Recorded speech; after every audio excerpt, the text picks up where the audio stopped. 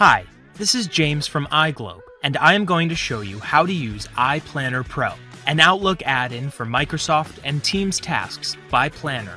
Before doing this, make sure that the app is deployed and secured on your Microsoft 365 by a global Microsoft 365 administrator. A quick note on security and compliance. iPlanner Pro is a Microsoft certified app and is therefore safe to deploy on your Microsoft 365.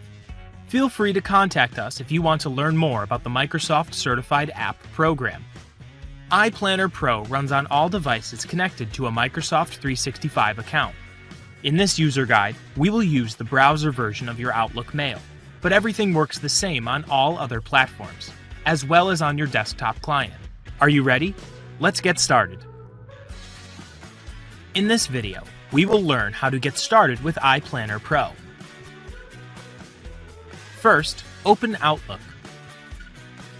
On your desktop client, both on Windows and Mac, you will see the iPlanner Pro icon in the ribbon automatically.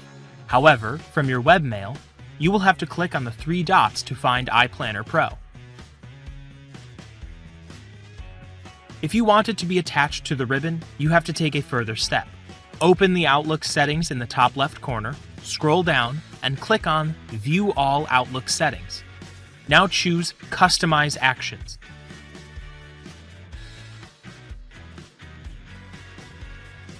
Tick iPlanner Pro and save. Once you close the window, it will be up and running.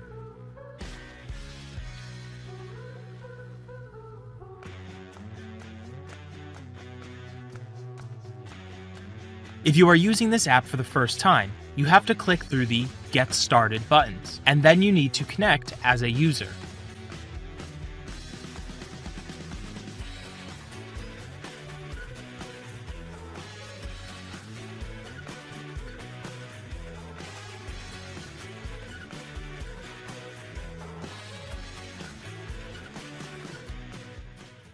We will now learn how to find and pin iPlanner Pro in Outlook.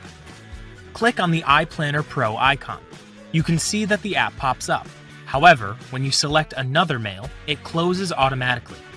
In order to keep iPlanner Pro open, you can pin iPlanner Pro in the top right corner. This way, you will always be able to quickly create a task on a selected mail when working in Outlook. Notice, iPlanner Pro will show your tasks from both Planner and Teams task by Planner. You can easily create a new task in both apps. Let me give you a small tip. Deleting a plan with tasks in it, even if they are completed, will give you problems.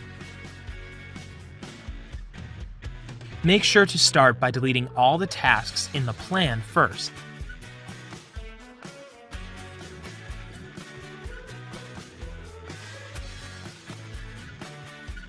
After that, you can delete the plan.